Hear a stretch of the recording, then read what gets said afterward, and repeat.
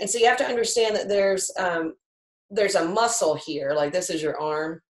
This is your collarbone. I'm telling you, this is really amazing. That's one big boob. It's really a square boob, right? All right, don't make fun. No, sorry, it looks great.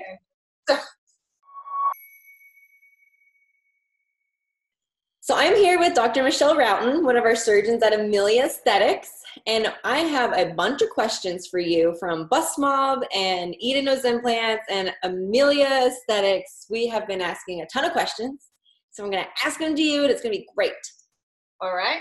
Ready? Social distance questions. I'm ready. Yeah. No pressure. Ready? No pressure. Okay. So these are going to be all over the spectrum. We're going to be talking about tummy tucks, breast lifts, implants, what your favorite pizza topping is. My pizza topping. Okay. Pizza topping. Okay, so we'll start there. Most surgeons love to talk about themselves, so you go ahead. Okay. So one question someone said was, what is your favorite pizza topping? So it kind of varies. Before children, our favorite pizza topping was sausage and jalapeno, the thin crust from Giordano's. But now, of course, no one will eat anything that's spicy. So we've gone to a cheese pizza if we got to share with them. And we generally do like half and half. And then probably mushrooms are my favorite if I had to pick any one. Oh. My husband hates mushrooms on pretty much anything, but he'll eat them if they're on pizza or if they're like mixed in with like a Chinese dish where it's like it's just super sticky and sweet. Okay. And he will not eat a mushroom, but I love mushrooms. Now, do you like fresh mushrooms? Because my husband likes those, and I'm like, this doesn't have a flavor. That's what you put in Fresh it. in a salad. They're like little like sandwiches. In a salad. Would you eat mushrooms just dry or raw, chopped up in a spinach salad? It's not my favorite. Yeah, I don't know why he likes that. I think we should cook them. I'm a fan of cooked mushrooms, just for the reason that they absorb all the butter and oil and salt. And balsamic vinegar. Mm-hmm. And garlic. Okay. Lunch is over, Jenny. Okay. We're going to pivot from food and talk about plastic surgery. Okay, so I like this one. I love that you've had a breast augmentation and you're a plastic surgeon, so you can really speak to like, yeah, it's going to be like this. Unlike if you ask a male surgeon and they say it, it's like, maybe based on experience from other people, but not you, but you can do that. So tell me about your breast augmentation. Well, I was doing mostly breast cancer work as a plastic surgeon, and I had this realization after my second child, who you just met, the fussy, angry one, that my breast honestly didn't look as good as a lot of the reconstructions that I was doing. And I thought, this has really got to change. Like, I can't. And I don't know if it's the same for you when you had your surgery, but it was, there were years. I mean, I thought about that for years, since I was 16, But it went from like something in the back of my mind to urgent to like, it's a full-fledged emergency. So I contacted a friend of mine and said, hey, I want to travel. I want to do this. And he said, come on down. So I was supposed to go, my surgery was on Friday morning. I was supposed to go Thursday night. My flight got canceled. So I took the first flight out Friday morning, had surgery mid-morning, and spent 2 nights in a hotel and flew home Sunday and worked on Monday.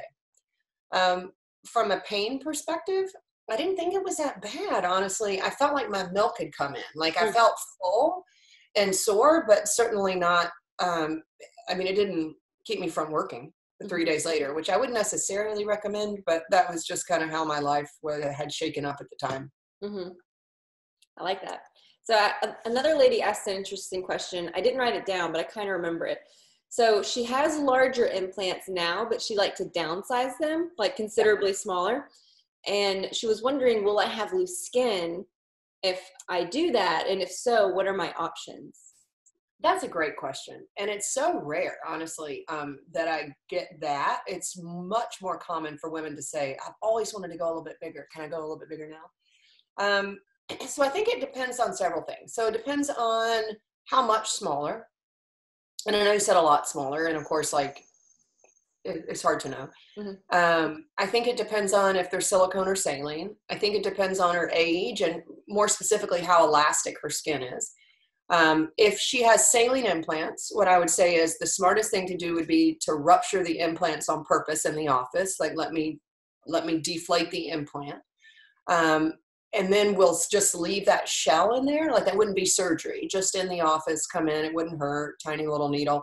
And your body will reabsorb the saline, and then let's see how much your breasts shrink back down over a period of, say, 6 weeks. And then at 6 weeks, we could think about going to sleep, taking out the implant and putting in a new implant that would be smaller. The reason you need to be asleep for that is that we'd almost certainly need to make that pocket a little bit smaller surgically, and that can be uncomfortable, to say the least, if you do that awake. I've done it, but it's not my preference. So it's possible that she'll just shrink back and that'll be fine. And then we can put in a smaller implant and get her happy. The other thing that's possible is that you don't shrink as much as you want, or you have a gel implant, and except for having surgery to take it out, there's no kind of fast way to see what you would look like. And sometimes those women need a breast lift, especially if they want their nipple to be really perky. It just depends on how elastic the skin is. Okay. That's a good answer. I like that. Because I always wondered that too, because mine are 600. So I'm like, well, what if I wanted to do, I don't, but what if I wanted to do 300, you know? So it's nice knowing that you have an option. It's not like a hard and set, like, yes, you have to get a lift if you change the I think it's like the one cool part, and also can be stressful for sure, but about breast implant surgery, it's not like, or really any plastic surgery, it's not like appendicitis. You know, you don't either have surgery or die. There's nothing that you have to do.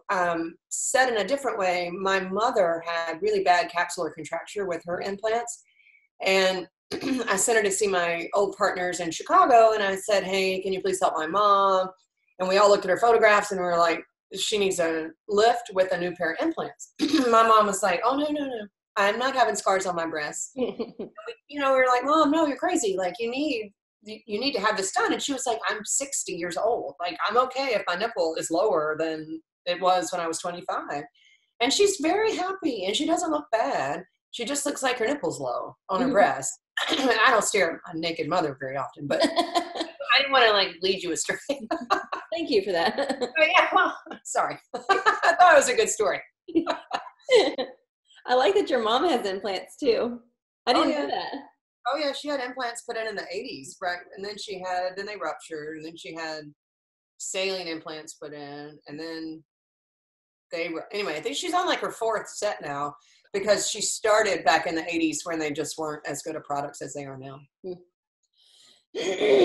Next question. Okay, shoot. Someone has like fibrous breasts. I've heard that women will ask me sometimes, like, is it safe for me to get implants? Is it still a possibility? Is there any issues if I do have like dense fibrous breasts? Yeah, you can totally still have breast implants. And the good part about that is that we're not operating inside the breast. It sounds like we are, and it looks like we are, but truly when we talk about over the muscle or under the muscle, we're either talking about behind the breast, the whole breast, or behind the breast plus the muscle. We're never talking about an implant that sits within the gland itself, which is why, for the same reason, you should be able to breastfeed, and I did after implants, because we're not disturbing the architecture of the breast. You can get mammograms after breast implants. It won't affect the rate of cancer detection or the rate at which you would get breast cancer. It's really an operation that makes the breast look bigger because it's behind the breast. So if you want to get breast implants, should you wait until after you have kids, or should you get them before kids, especially if you don't know when you want to have them? So I lived this, and if I could change one thing, I would have had my implants done about a decade before I did, because I kept thinking, oh, I'll do it after I have kids. But God, I was so old by the time I had my children. Like, I still have a 1-year-old. So I think I just told you, but I had 2 kids, and then I had my implants, and then I got pregnant like a year later, within a year. I mean, literally, I was like, I knew I wanted a 3rd kid. There's never a good time. And nobody's body looks as good as it did 10 years ago, or very, very few people, because over time, gravity takes effect. I would say, like, there's no perfect time. And if you put it off for decades, all you're going to wish is that you'd done it before. very few people, I can't think of anybody that has told me, man, I wish I'd never had breast implants. Like that's usually not a thing. It's a really high patient satisfaction operation. So I would say if you're actively trying to get pregnant, that it's not a good time. But like you said, if you just want kids in the future, do your boobs now. Like Yeah. be happy, live life. That's what I did. I didn't have Hazel, my daughter, until I was 29, and I had my implants at 25 because like it wasn't even on the horizon. Like we were still Right. debating, are we going to have kids? Not when are we going to have kids? Right. So I'm like, well, I'm gonna have the boobs now, and then I'm not even gonna think about it until after I have my child, and then we'll worry about the consequences.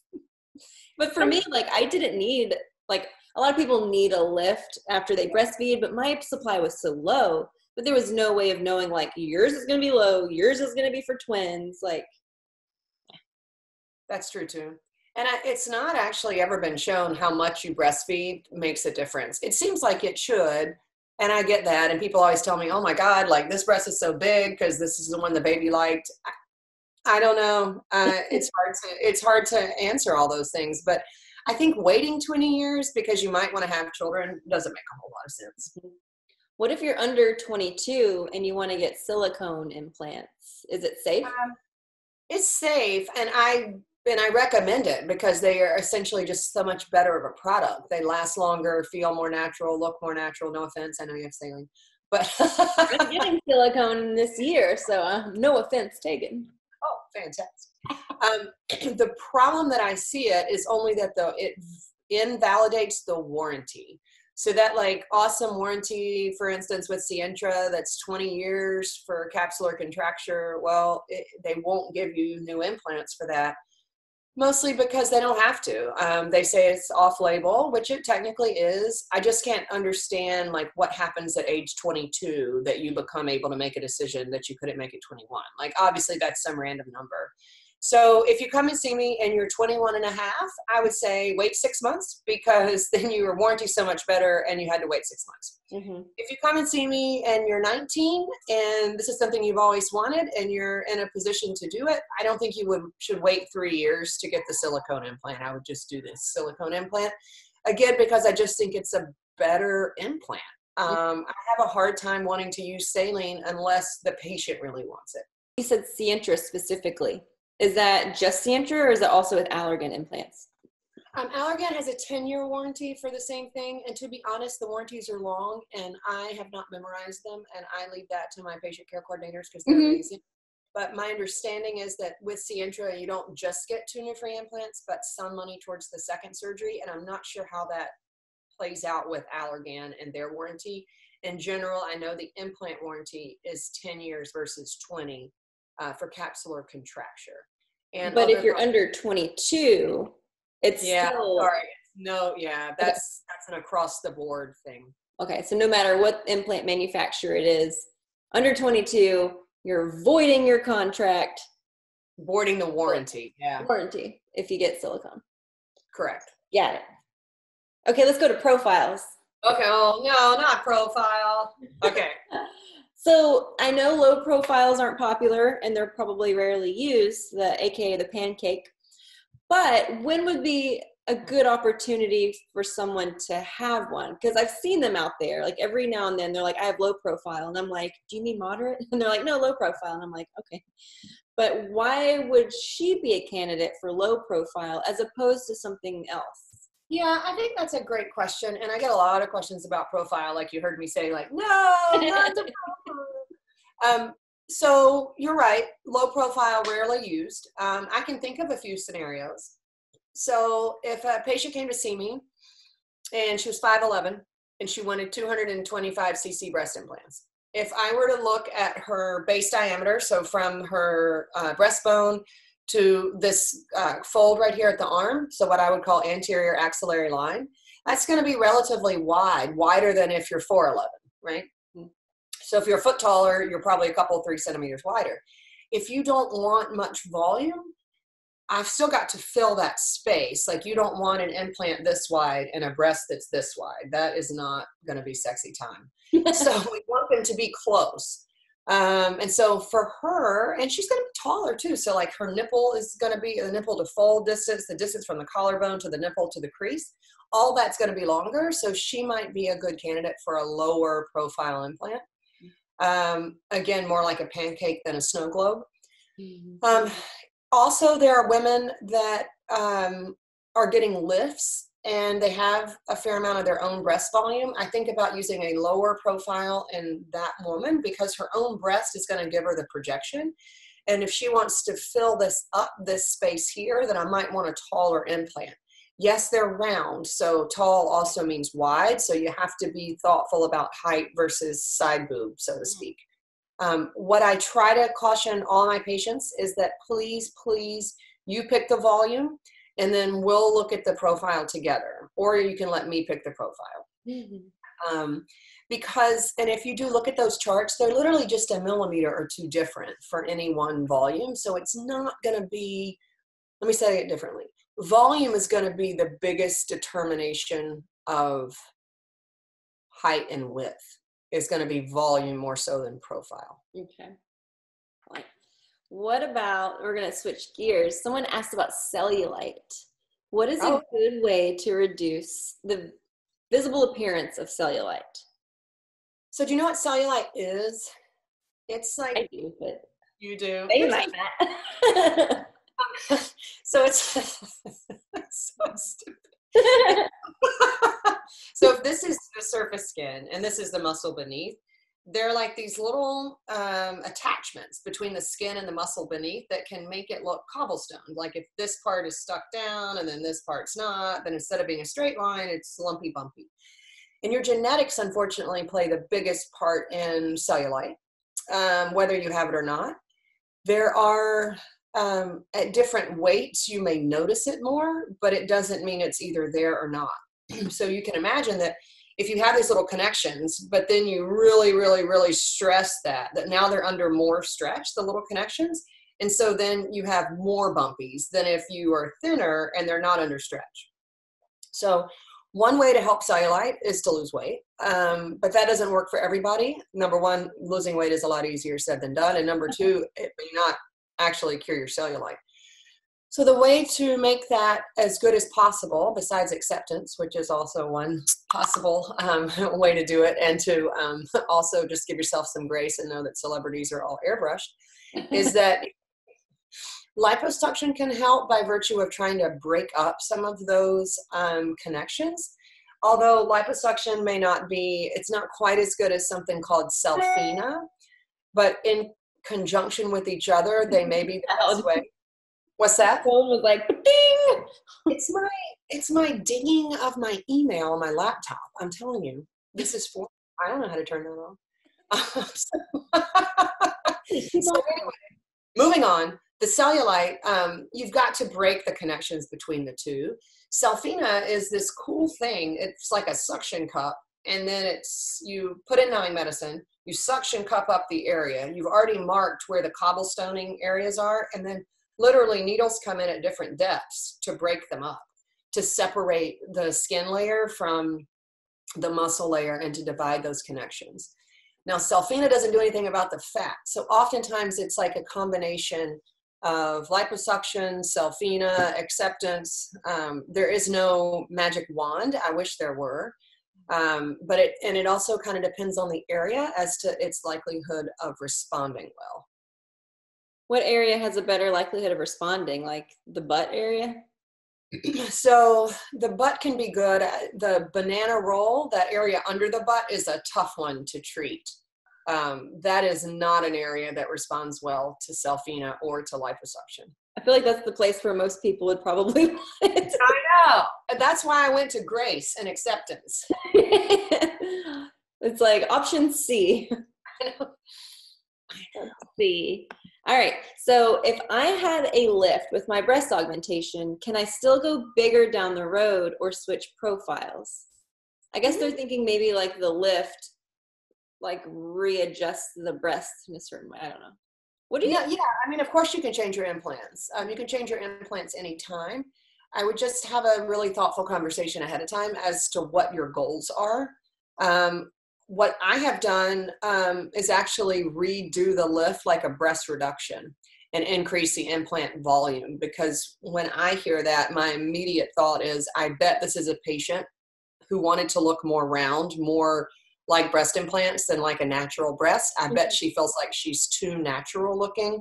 And the only way to fix that is to change that ratio of how much breast tissue you have left and how big your implants are. So if you go up a little bit on the implant and down a little bit on the breast, then the overall look is closer to what she wants. Oh, I like that. Because I do hear a lot of times, I really want an augmented look, but it seems like they have a hard time getting there because of how much breast tissue they have naturally. That's absolutely the truth. Absolutely the case. Absolutely true. So you could actually have a little bit, I've heard this too, can you liposuction the breast? You can, but the problem with that is when you're young, and I'm still considering myself quite young, so let's say 40 and under. Okay. Thank you. You have more gland than fat. And the only thing that comes out in the liposuction cannula is fat. So you mentioned earlier a woman with fibrocystic breast or dense breast.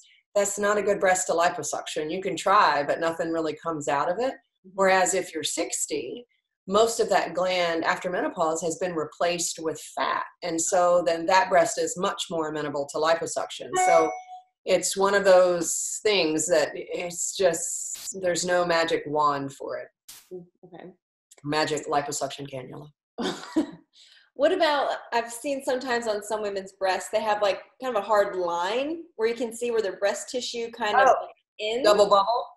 Yeah, but the other side's smooth, and it's almost like it's not, I guess that's what it is. It's just where you see that where the breast tissue ends and where the implant keeps going. Does it look something like that?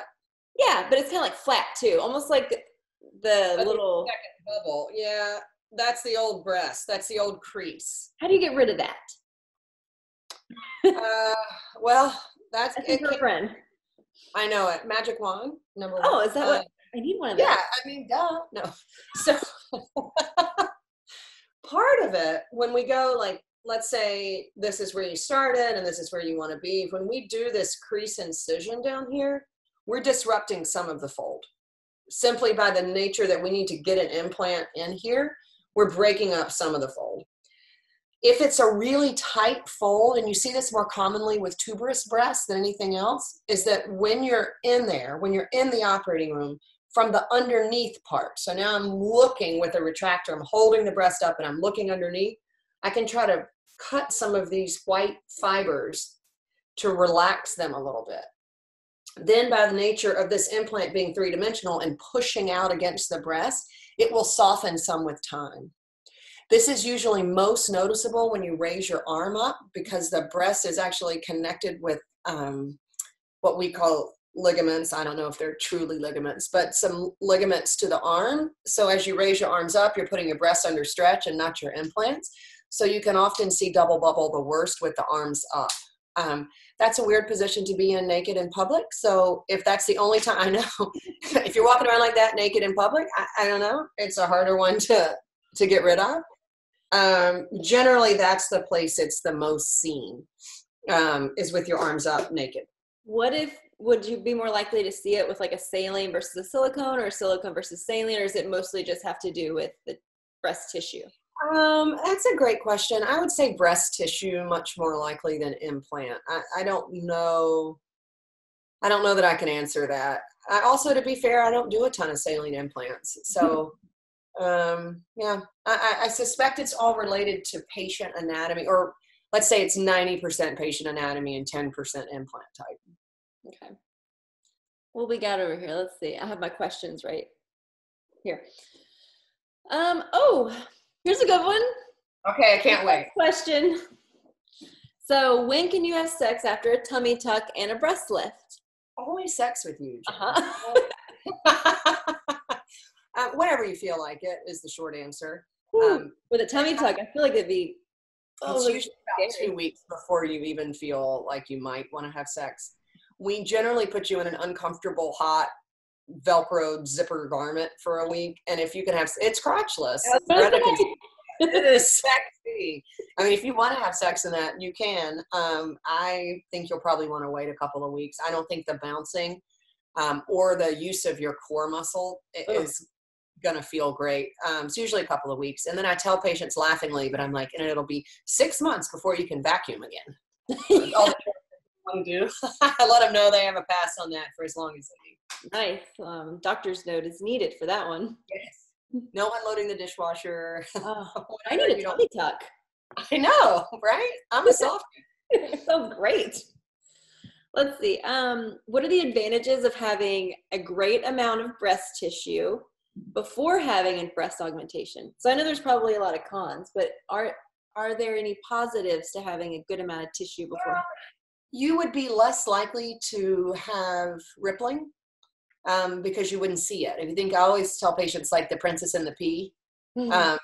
Like if you have a comforter over your implant, you won't see the implant imperfections, but if you have a threadbare sheet, you might. So some threadbare. You're from oh my God.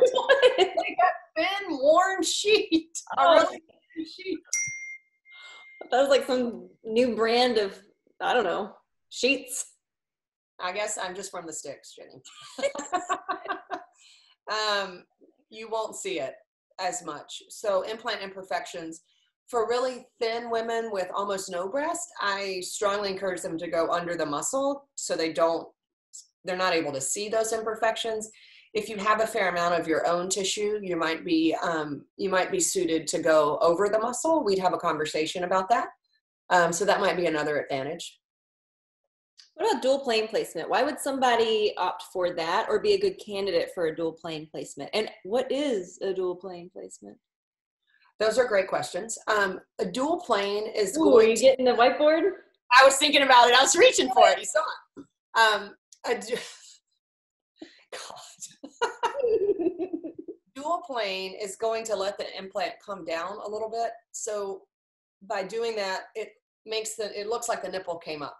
Not a lot though, like a centimeter. So for my ladies that have a little sag to their breast, but don't want a scar, like don't want to have a lift, I'll do a dual plane. But if they're very saggy, and I know those aren't great terms, like what is saggy versus very saggy, my judgment, and then it doesn't correct enough of it. And then I would say, I don't think it makes sense to put the implant under the muscle. So let me back up a little bit. Implant under the muscle is going to sit where your muscle sits.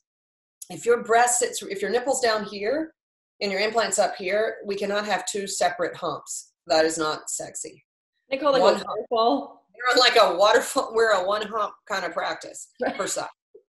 So if you're going to get two humps by doing, it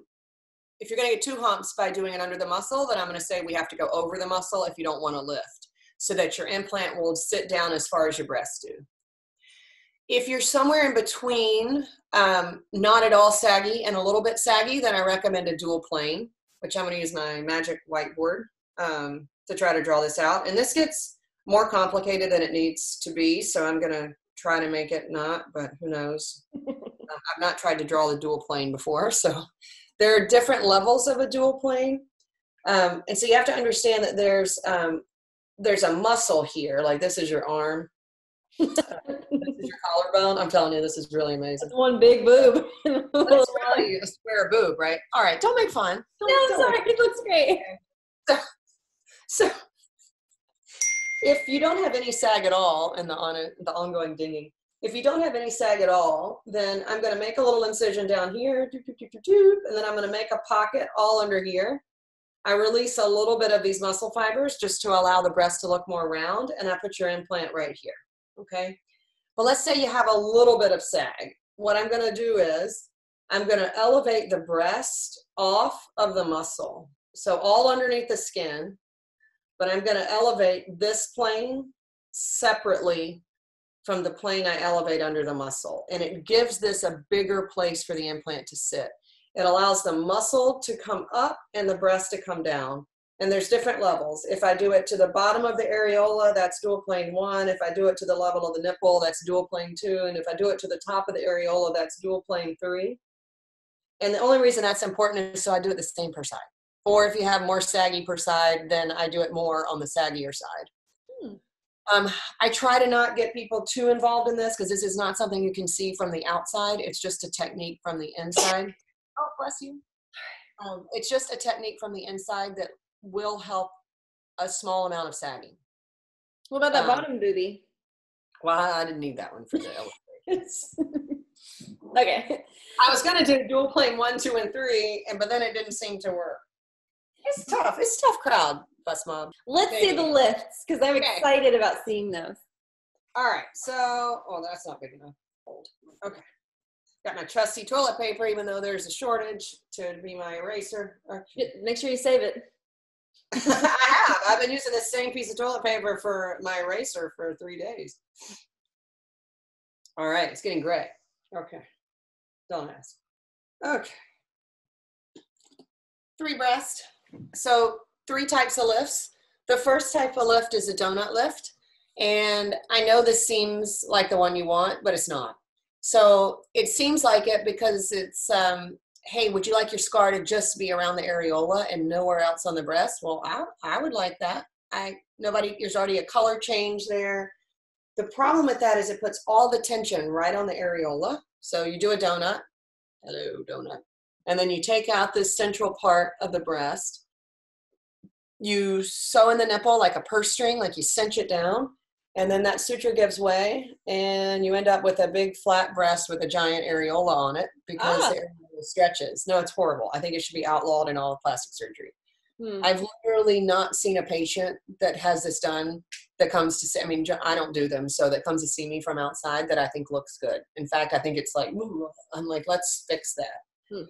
The way to fix that is to transition that into a lift that has some other component, like a vertical lift or a lollipop lift or an anchor lift, because what that's doing is it takes that tension off the areola. So in this vertical lift, like the day of surgery, we would draw this mosque pattern on you. The nipple would come up into this circle, and then the lines would come together this way so that you would ultimately have a smaller areola and a line down the front of the breast. This is called a vertical or lollipop. I will tell you that in the first week or so, it looks like the breast is upside down. And so it took a little while for me to convert to that type of lift because on the operating room table, it looks a little bit terrifying.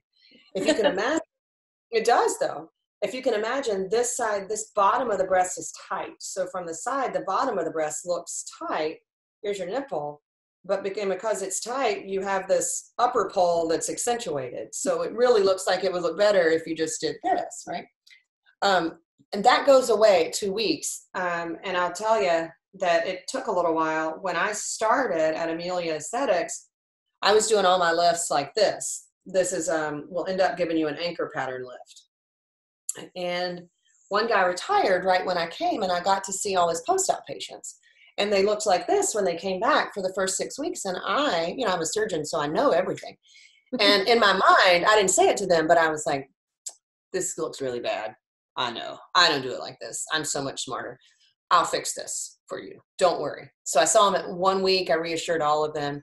I saw them at 6 weeks. This was looking better at 6 weeks. Like this was like softening up. And because this was softer, this was coming down. It was going pretty good. And by 12 weeks, they looked a lot better than my patients with this lift. And I thought, uh-oh, I've been wrong. And the reason that I was wrong is that this, where these incisions meet, tends to break down, meaning you have a little open wound there frequently. And I would tell people, oh, don't worry about that. You can just use some ointment. It'll be fine. Well, you can use ointment and it will be fine. But if I could do it a different way where you never had to put ointment on anything, wouldn't that be better if you didn't have an open wound? Like, want an open wound or not? Like, I'd pick not. Thank you. The other thing is, inadvertently, these limbs can get kind of long. Meaning, like, you might, depending upon how long they are, you can start to see them with certain movements or certain clothing. Sometimes this outside one creeps up like in a bathing suit. You're in something skimpier and there's a scar that. So I would favor this 90% of the time. The only time that I would start off with an anchor shape nowadays is if you're very large and want to be small. Because when I take off skin in two directions, I'm able to get a bigger change at one time than just taking off skin in one direction.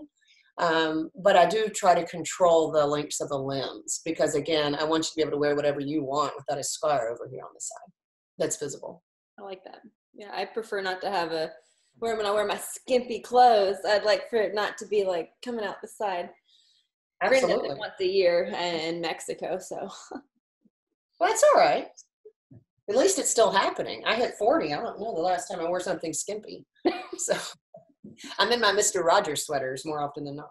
Oh my, no, you're not. Do you wear those headbands that are really cute? Well, I got okay. Because the girls in the office are cute, and so it holds me to like a higher personal standard. Yeah, and your high-waisted pants that are like that coral color. You know what I'm talking about. They were on sale. They're what? They were on sale. I don't care if they're on sale. They're cute. All right, next. All right, what else we got? Let's see.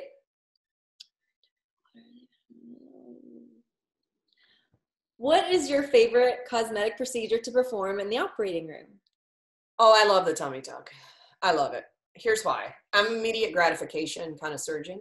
So I absolutely love two parts of it. I love putting the muscles back together because when you're asleep, I see this huge gap between, and I have a big suture, and I just like to put it back together. I feel like it's just doing the right thing for the world. And you'll recall that, however, you're basically like a corset on the inside. So if the muscles are split apart 5 centimeters, just by putting the muscles back together and doing nothing else, you went from like a rectangular waist to more of an hourglass waist. So I love that. But even better is at the end when I cut off all the extra skin and I just get to discard it. Like, I love that. That thing that you've been pinching, it's been bothering you for a decade. Like, I just throw that away and it makes me very happy. Is that where the mythical wand comes into play? It's like the skin. That would be even better. If I can figure out how to do it without a scar, I'll be the first one to sign up. I'm still trying to sign up. I just can't figure out a good time to be off work. I know. And to be honest, I'm not really psyched about taking my clothes off in front of people that I work with. Oh, we've all done it. I'm getting over that. No, I know. You're right. I just have to man up. Woman up. Doctor up. Something like that. Woman up. That's right. Next. I already asked you your pizza one. Fibrous breast. Oh, okay. What are some options for people who might have a double chin and they're just really unhappy with this area right here? Okay. This is the best thing I found out in the last year. I'm going to share it with you. A 3 millimeter incision right here gets rid of all of that. I know. It's now that I spend all this time on Zoom too, I'm like, oh, buddy, do I need it? I know. Well, don't do that. First of all, you got to learn to position the camera. So that's the first step for your chin is the camera should be above you looking down. Okay, after that, if it's still there, never film from below. That's true. I need to get higher. Number 2 is a tiny little incision with you awake. We put in a bunch of numbing medicine through here, and the numbing medicine not only makes it numb, obviously, but it also makes the blood vessels constrict down. And then we use a tiny little 3 millimeter metal straw thing. You can't feel it because you're numb. And we just take the fat out. And it's probably like 3 tablespoons of fat max. And it makes a dramatic difference. I think it's twofold. Number 1 is actually getting rid of the fat. But number 2 is by doing it, I think it makes the skin shrink a little bit. Like the skin is just a little bit injured from the inside. And then it kind of lifts up. My best friend just had it done 2 weeks ago now. It's just made a dramatic difference. I told a story earlier that I did a girl's breast and her chin, and I'd actually forgotten I'd done her chin. I was so excited to see her breast. And I was like, oh man, you've lost so much weight. And she was like, you did this a week ago. And I was like, oh, that's right. I did. Looks great. I was like, I'm amazing. I did so good. Wow. So yeah, it makes a huge difference. And I think in this digital world, the more we see ourselves, social distancing, et cetera, the more concerned we are about it. Oh no, I can't hear you. Loose skin. Ooh. Okay, we got. Your enthusiasm is amazing. Whoa, we have 2 more. Okay. So this one is about liposuction. So if someone gets liposuction, will it cause them to have loose skin or like baggy skin? So it can. is the short answer. And the longer answer is different areas of the body are more prone to that than others. So one of the areas that's most prone to loose skin is the inner thigh. So I'm always very thoughtful about liposuctioning there. Like, I'm not aggressive in that area because you'll be mad at me if it looks worse. If you have a thigh gap, but only because the skin is hanging loose, that isn't a win. On the other hand, this area along the lower back is remarkable for how it shrinks down and looks fantastic. Like, narrows that waist and makes you look like you have this little dip back here. The outside of the thigh, another great place, like in the saddlebag area, fantastic. The chin, fantastic. Arms, more tricky. Arms, inner arm is more like the inner thigh. So again, you just got to know the area of the body and how much change people want. Liposuction is unfortunately not a great weight loss tool. It is more of a change your shape type of tool. So if there's an area in your body that you don't like your shape, you can't change that with diet and exercise. You just grow and shrink in that same shape. The only way to change your shape is by having surgery and permanently removing some fat. I had someone tell me or ask me the other day, and I had never heard this before, but maybe it's more common than I realized, but they were saying, if I get liposuction, will I be left with like lumps or will it be lumpy? Have you heard that before, or is that a thing? Yeah, no, for sure. You can. And again, a lot of my colleagues are like, well, you have to see a board certified plastic surgeon, but it's not impossible that would happen. Even to a board certified plastic surgeon, there are a couple of things that we do to minimize that. And what you're talking about is swelling and contour imperfections. Early on, everybody's going to have swelling, and especially thin people are going to be able to feel where they had it done, and it may even feel ropey, or it may feel a little bit like little straws or cylinders from where the cannula was passed. What I assume you mean is like long term. So a year later, will I be left with hard lumps? Or it's possible. It's rare. At least in my hands, it's rare. What I do to help prevent that is to keep that cannula deep. So there are two layers of fat in the body. There's the superficial layer and then a deep layer. The deep layer is the one next to the muscles, and the superficial layer is obviously the one right under the skin. You stay deep, and if you do enough surgery, you can tell where you are. And in that deep plane, the reason is because there's a superficial plane on top that you don't touch. So you can get smaller, but not be right up underneath the skin. So uncommon. Also, healthy people are healthy, so they're less likely to have complications. If you have uncontrolled diabetes, or you're morbidly obese, or whatever the case may be, you're a little bit more likely to have those types of healing complications. So we try to operate selectively on healthy people, and then we use relatively small cannulas, and we stay deep in order to prevent some of that. It is always possible that you would have some imperfections afterwards, and many of them, the story is not over the second you wake up. There are ways to make things better as needed. Things like scar massage can help early on to speed up some of that healing and lumpiness. Interesting.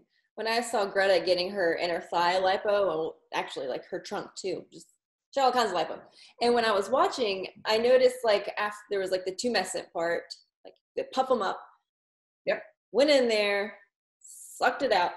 And then there was like it's very technical. And then the last part I remember was like, it was like a vibrating tool almost. And is that what kind of helps smooth it out? No, but you're not wrong. Well, there is something called, what is it called? Something safe liposuction, and it means that after you're finished removing the fat, you go and break everything back up again just to make sure that you're equalizing the area that you worked in. We also, the vibrating thing you saw is called power assisted liposuction. It's just a technique. It's less of we still have to do this, but less of that because the tip of it is vibrating. So with each pass, we're able to get more fat out.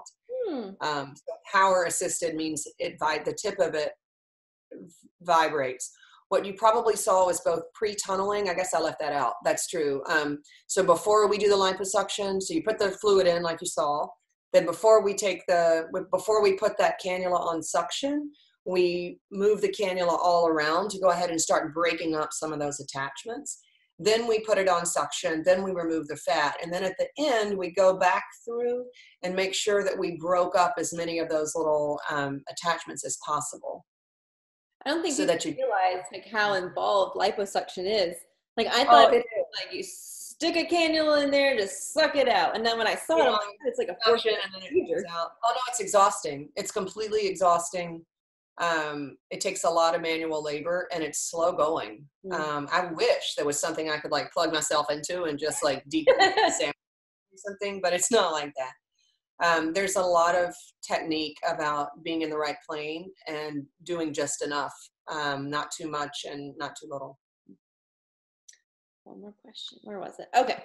So what if, I get this question sometimes and it's a little tricky for me to answer because I'm always like, we need to pick one. But some people are like, I want to have side boob and I want to have upper pole fullness and I want cleavage. And I'm like, well, we all want it all, but what if? How do we get that? You pick a breast implant. Well, I know which one. I don't know. It depends on you. It depends on how much breast you start with. And it depends on how big you want to be, which brings me to Vectra. Vectra, as you know, Jenny, we have 2 in the office. It's standardized photography that takes a picture of you from here to here of your own breasts, naked, of course. And then the software allows you to add breast implant volume until you get all those things that you're looking for to the amount that you're looking for. Implants, the only thing they can't do is touch. That's called symastia or uniboob. But otherwise, as you pick a bigger and bigger volume, they're going to get taller and wider, right? Because they're round. So most of the time, as long as you're able to select a volume, and that's something your surgeon can help you with too, you'll be able to have all of those things, just to a varying degree based on size. What if someone's torn between like, I don't know if I want a mod plus or a high profile, and maybe their surgeon is leaving the decision up to them? And I find that really stressful. Truly I do. And I know some of you look at the order sheets even with me and you're like, wow, this is a lot. And I'm like, I know it's a lot. But for any one volume, the difference between moderate plus and high profile is 1 millimeter or 2. Like it's just not that big of a deal. This big, like this big.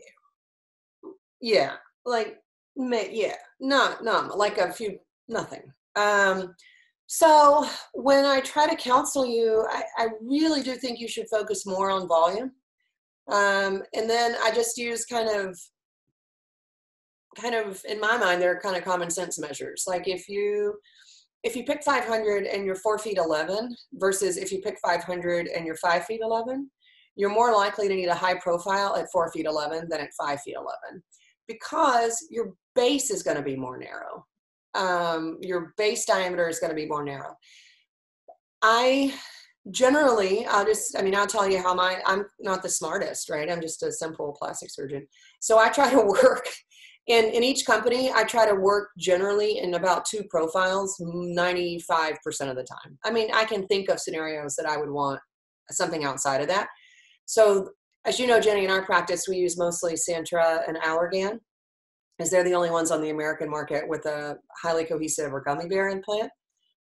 So in Allergan, I tend to use either a moderate or a full. I don't use the extra full very often, not in augmentation. And then in Santra, I either use the moderate plus or the high. I don't use the extra high. And the reason being that I just can't keep 5 different profiles straight. Like I have to narrow it down for my simplistic mind. So then I let the patients pick the volume. And if they pick a really high volume, then most likely, because everybody's base diameter, I mean, not everybody, again, I speak in generalizations, but is usually between about 11.5 and 14. It's just not that different. Then it's going to tell me if they need moderate or high. It's just going to tell me based on that. So over about 500, I'm generally picking a high. Under that, I'm generally picking moderate plus, unless women are exceptionally tall, heavy, or short, then one of those things. If you're on the outside of the curve on one side or the other, then we might pick something different. But even if you picked, let's say you picked moderate plus and I would have picked a high profile for you, or vice versa. We're talking millimeters of difference. It is probably not going to make or break your outcome. I promise you. All right. So let's say, what's the biggest difference to you? Like, let's say I am 5'4", 128, and I want, or if I had like a moderate in my body, let's say my left boob is moderate, and this one's ultra high profile. Okay. Tell me what the difference visually will be on my left and my right. So my moderate over here. Moderate's on your left, and your high's on your right? Yeah. Yeah, okay. Sorry, because I don't know about the mirror image and stuff like this. I don't know. Oh my God, when people send me photographs, I'm like, were you in the mirror? On the super high profile one, you will not have as much cleavage up top, right? Which seems opposite. I hear people come in all the time. They're like, I really want cleavage, so I picked extra high profile. And I'm like, huh. Because the implant will be shorter and more narrow. So it won't, it's going to be out here and not up here and over here. The snow globe. It'll be more like a snow globe than a pancake. That's exactly right. But you have to also realize that everybody's body has differences from side to side that probably are more than a millimeter difference. So it'd be an interesting experiment. Maybe we could do it with you, Jen. Maybe. Is to put a high profile on one side and moderate plus on your other and see if you can tell any difference. That would be because you might not. You might not. Don't tempt me. All right, what else you got? I was just thinking go ahead. about, okay, the differences between the two. What if, has there ever been anyone who would maybe, I've never seen this, but would someone have like a moderate in one and a high profile in the other? Like, would there be anything? Reconstruction, yes. Okay. In reconstruction, I did that a lot. But it was because I'd have a flap on one side and I would put a smaller implant on that side than I would the side that just was an implant only. In an augmentation, unless there was a lot of asymmetry, I mean a lot, not the average amount, like hundreds of cc's difference, I don't find much indication to change the profile on one patient, no. What if someone had, again, not sure if this is a thing, could someone have one tuberous breast and one normal breast? All the time. Would they have different types of implants? No, I probably wouldn't, because often on the tuberous breast side, the breast isn't as big. Mm-hmm. So I would change volumes, but I wouldn't change profile. Okay.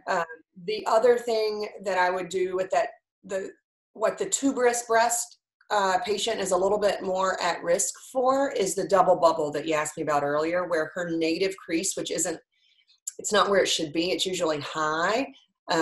Like up here instead of a round curve down below, it's up here. Especially when she raises her arm up on that side, she may be able to see that old crease a little bit. So she's somebody that I try to pay much more attention to release of the fold or the crease that's too high. Mm-hmm. And I think that adding another variable in her there's too much difference anyway to then throw yet another difference at it. I think. Got it. That is all the questions I had. Perfect, because I think I have a consult at 2. Oh, and it's 2, so it's time to go. Well, thank you, Dr. Roughton. Thank you, Jenny. It's good to see you, or virtually see you. Virtually. Bye. Bye.